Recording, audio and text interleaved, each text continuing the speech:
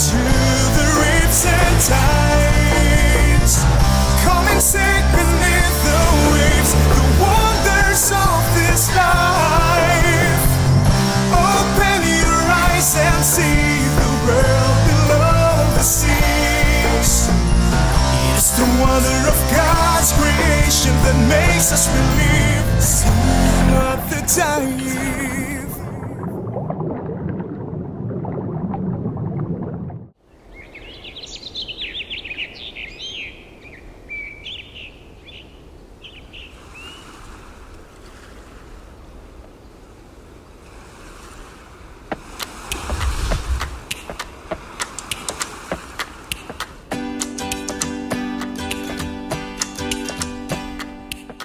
Pagpapatuloy ng ating Environmental Awareness Month celebration, patuloy pa rin tayong mamangha sa wonders of the ocean.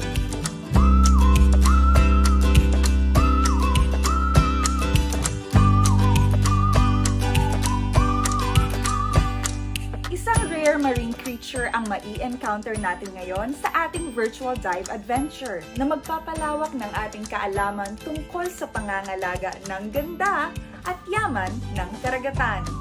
I am Cindy Maduma and this is The Dive.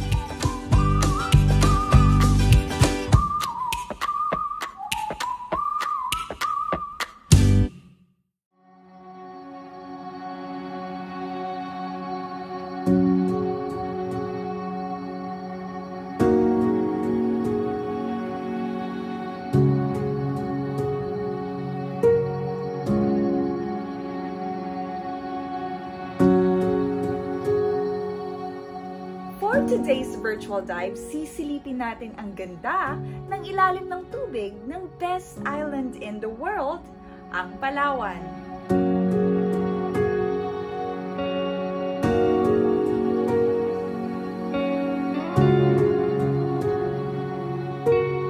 Hindi katakataka kung maging tanyag sa buong mundo ang ganda ng Palawan. Much deserved nga naman ng pristine beaches at majestic landscape ng lugar ang Best Island in the World 2020 Award. Hindi lang ito ang unang pagkakataon na kinilala ang Palawan sa buong mundo. 4-time winner lang naman ang malaparaisong isla na ito.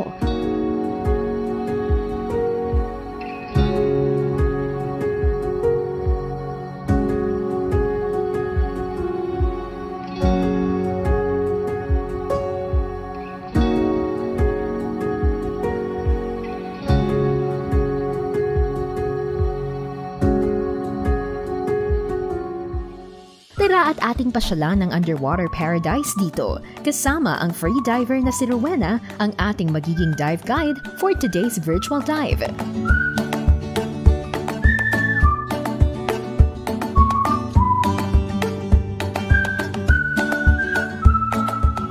Our dive destination for today is in Busuanga, Palawan. Busuanga, it's so pristine in its natural beauty, both from its landscape, the top of the mountains, the view of its unlimited stretch of white sand beaches, and of course underwater. You'd see colorful sponges and hard and soft corals and colorful all kinds of reef fishes you'd find here. It's like everywhere you turn, you'd find something interesting. Upon getting into the water, free diving only 5 to 10 meters, I was greeted by a blue-spotted stingray and the largest puffer fish I could ever find here. And of course, I enjoyed looking at the colorful reef fishes.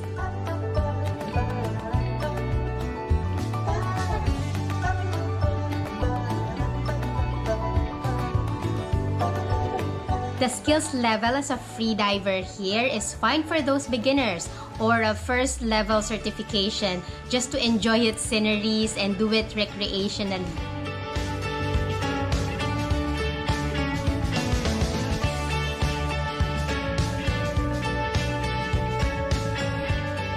Here in Busuanga, you can definitely do snorkeling, scuba diving, free diving, underwater photography, all sorts. Most of these activities, you can do it here.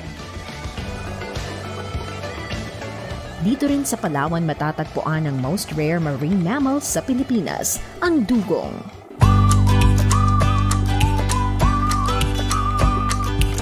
our main activity here is of course dugong watching, and we do that almost every day. And we are in a part of Busuanga in the north when most of the dugongs are located. Yeah, we try to offer 1 hour dive to everybody, but then we have some special location where the dive is limited to like 20 minutes because there are many people who go to watch the dugong. Pwede po kami magdala ng mga discover scuba diver, pero po dun sa dugong area, kailangan po namin gawin muna yung mga full session para sa mga discover scuba diver.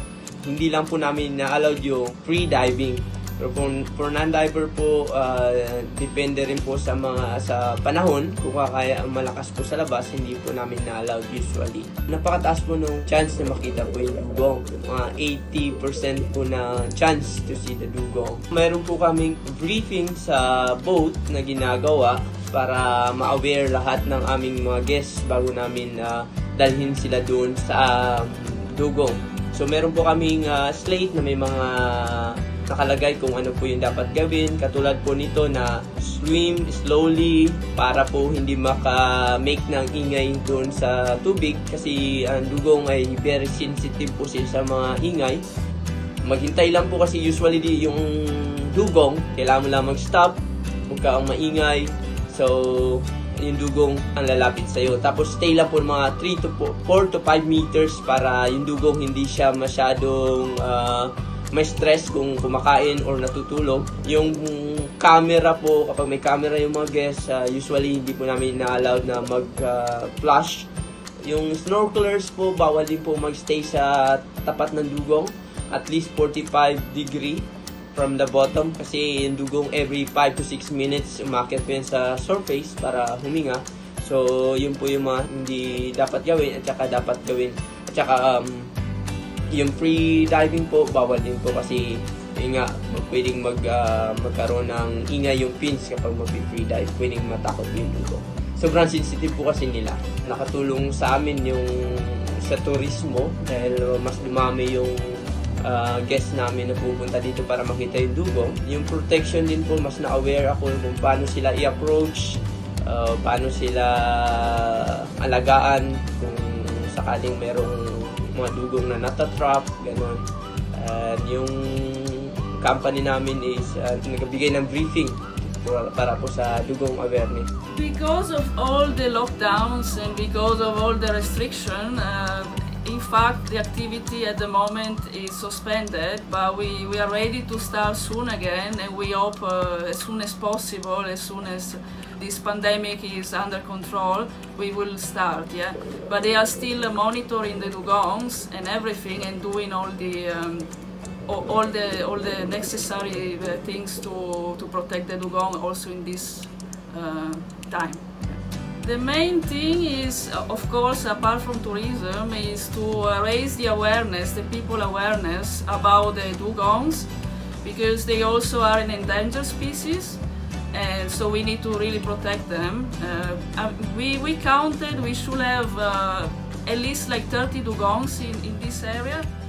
So yung dugong, pag naalagaan siya, dadami, makikita pa ng mga youngest children, and then siguro po mas lalaki yung industry ng tourism sa amin dito.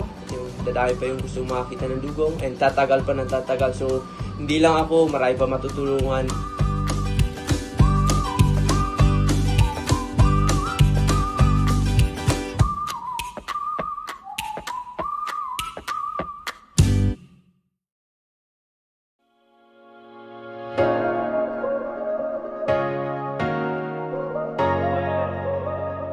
Join us and be captivated by the beauty of the ocean.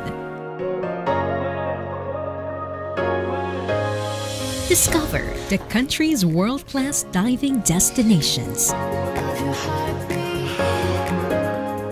and experience the exciting adventure as we explore the wondrous underwater world.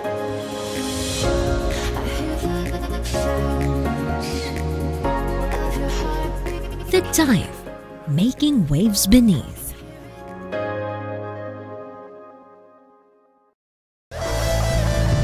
See you at the dive.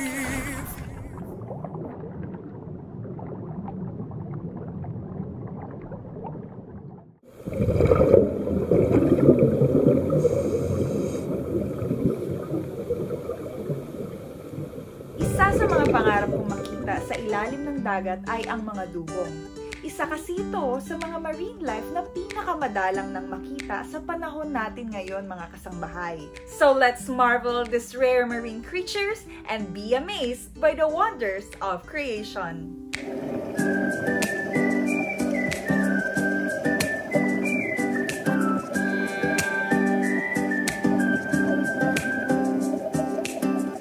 Ang dugongs ay mga marine mammal katulad ng dolphin at balyena.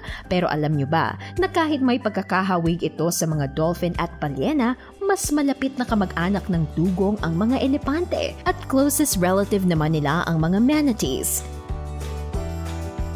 Ang dugongs ay part of the order Sirenia. So, ang closest relative nila ay mga manatees. So, ang mga dugongs ay matatagpuan dito sa Indo-Pacific area ng mundo, samantalang ang mga manatees natin matatagpuan natin sa Atlantic Ocean.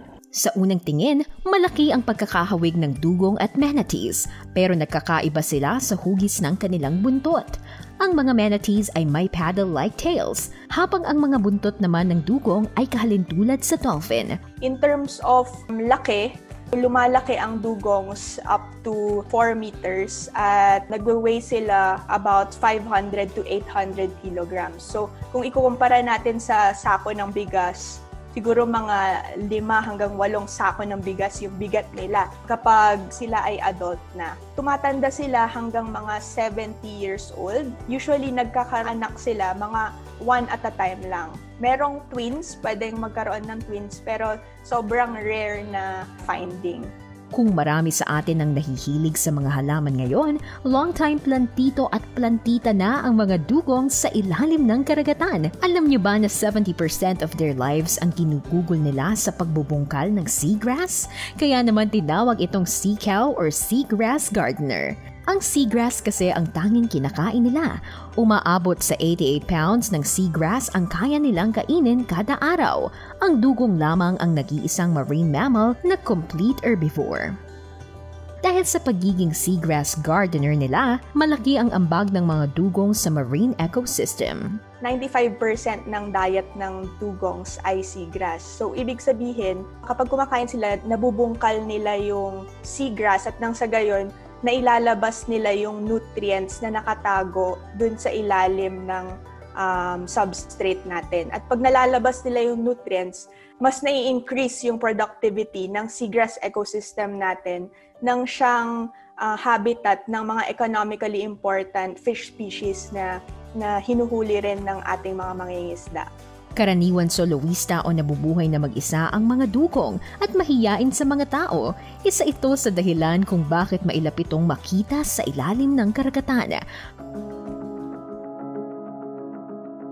Pero may mas malalim pang dahilan, mga kasangbahay, kung bakit napaka-rare nang makakita ng dugong sa panahon ngayon.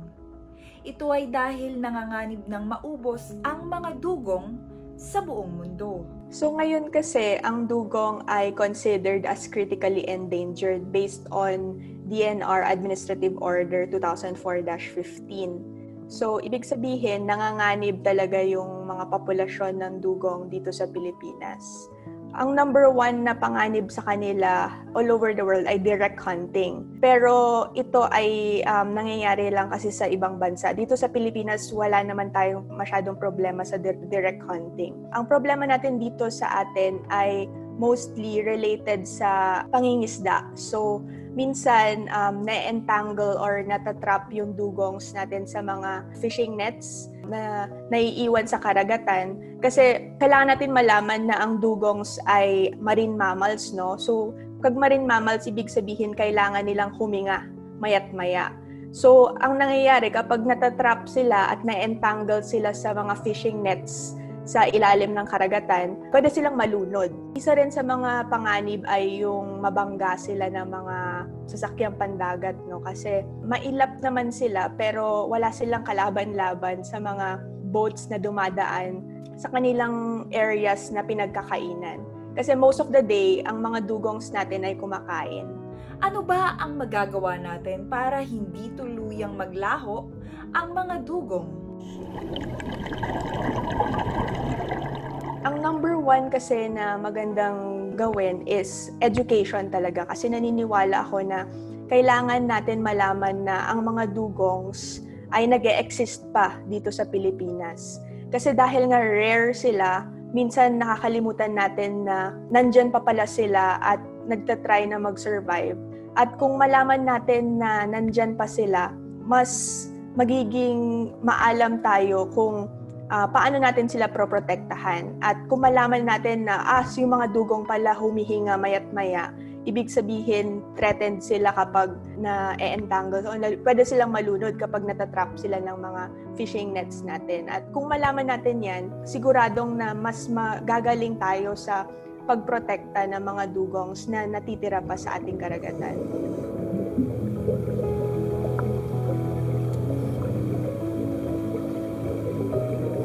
May hahalin tulad natin ang importansya ng mga dugong sa ating mga magsasaka.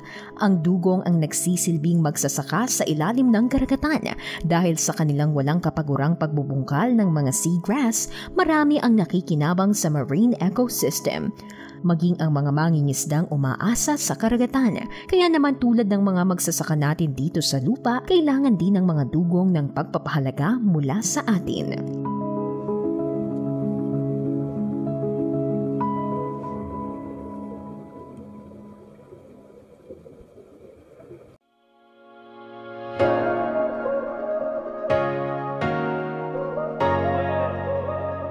Join us and be captivated by the beauty of the ocean.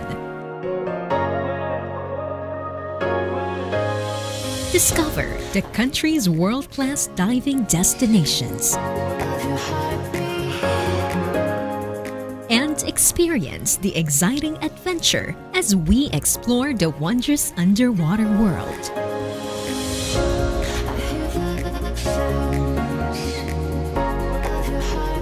The Dive, making waves beneath.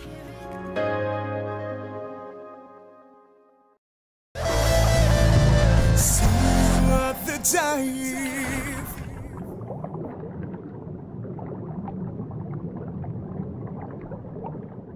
Para sa isang environmental scientist at marine conservationist, malaki ang matutulong ng local communities sa pagprotekta ng mga marine life tulad ng dugong. Kilalanin natin si Irina Pauline Molina at lalo pa nating lawakan ang ating kaalaman tungkol sa pangangalaga ng buhay sa ilalim ng karagatan through diverse eye view.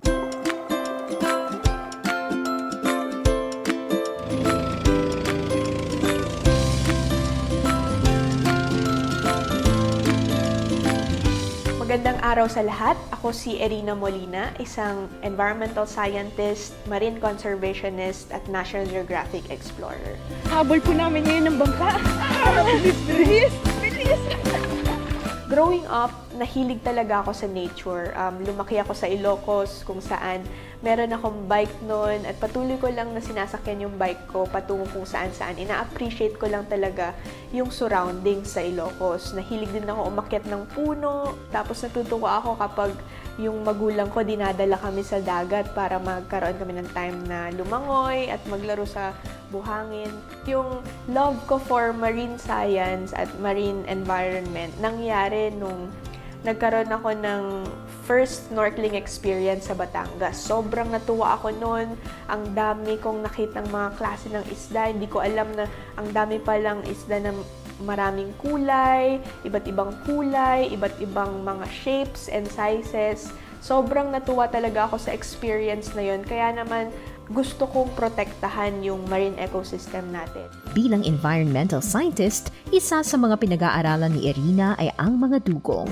I chose to study dugongs because rare sila dito sa Pilipinas. Dahil nga rare sila, wala masyadong nag-aaral dito sa atin. And because of that, there's a huge data gap that we need to fill in. Mas kailangan pa natin pag-aralan kung paano ba nabubuhay ang mga dugongs dito sa Pilipinas, nang sa ganun malaman natin kung mas paano natin sila proprotektahan dito sa atin. Bukod pa dyan, ang mga dugongs natin, they're very interesting kasi they have a close link with our local communities. Sa Calawit Island coast ng Busuanga, Palawan, may mga naninirahan pang dugong. Dito gumugol si Irina ng panahon upang mas mapag-aralan ang mga ito. Ang Calawit Island ay isang napaka-espesyal na lugar dahil matatagpuan pa rito ang mga dugongs dito sa Pilipinas.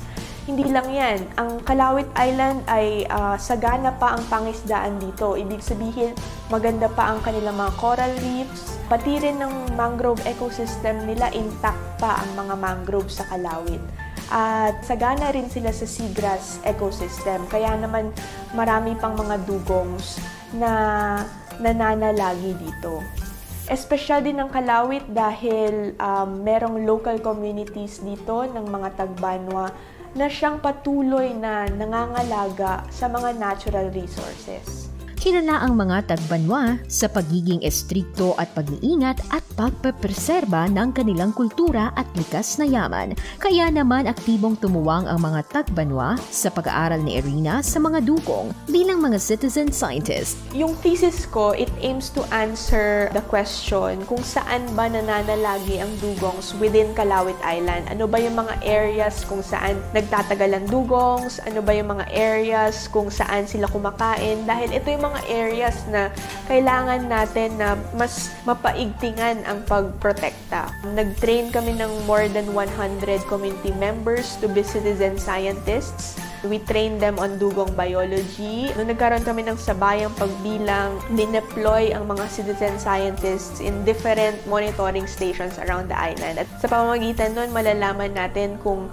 saan ba kumakain ng mga dugongs, ano ba yung mga areas kung saan sila nagtatagal, at marami pa rin ngang mga dugongs ang nakikita sa isla. Pero mas kailangan pa natin na patuloy pa natin na i-monitor ang mga dugongs dito nang sa ganun mas mapalalim natin ang pag-aaral kung paano ba namumuhay pa ang dugongs dito sa Calawit. Ano ba ang espesyal sa Calawit Island? Bakit ba marami pang dugongs ang dumadaan? Hindi natin alam kung dumadaan lang sila o talagang resident na sila sa Calawit Island. Napaka-importante talaga na ma-educate natin at ma-involve natin ang local communities dahil in the long run, sila rin ang magproprotekta ng mga dugongs dito. Isa rin sa mga tinataguyod ngayon ni Irina ay ang citizen science. Ang citizen science ay isa sa mga nakikitang paraan ni Irina to bridge the gap between science and the community. Ang citizen science is about engaging the public in scientific research. You invite the general public to contribute through data gathering and data monitoring programs. Ang maganda sa citizen science, nai-increase din natin ang awareness ng general public towards certain issues, and we need to increase that awareness for them to understand of how important it is to protect our environment. This data could actually help us craft new policies that would help towards the conservation of our natural resources. May mensahe naman si Irina para sa mga katulad niyang kabataan na may malaking magagawa sa pangangalaga ng ating karagatan. Para sa kabataan, my message is for you to continue to be curious about your surroundings. Learn about how beautiful and magnificent this world that we live in. Just start within your home, start within your backyard. The more we experience things and learn about how important and beautiful this world that we live in, the more we are inspired to protect it. And when we learn about something, go out and share it to others and inspire them. Kasi I believe a single effort could actually trickle down and magnify into a bigger collective effort that would translate to change. Be environmental leaders within your home and then in your school, in your community. Let's remember that we only have one Earth, there's no planet B, and we have to be all in this together to make this world a better place.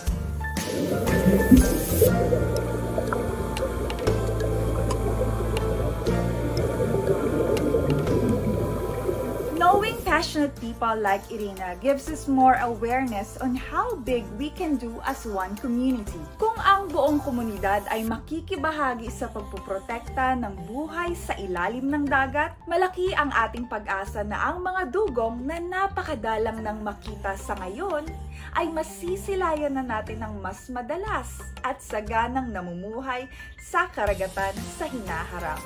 This is your diving buddy, The Dive. The dive.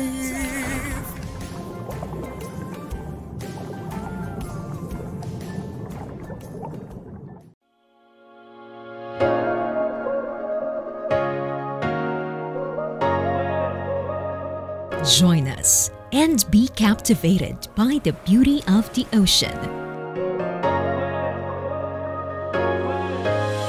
Discover the country's world-class diving destinations and experience the exciting adventure as we explore the wondrous underwater world.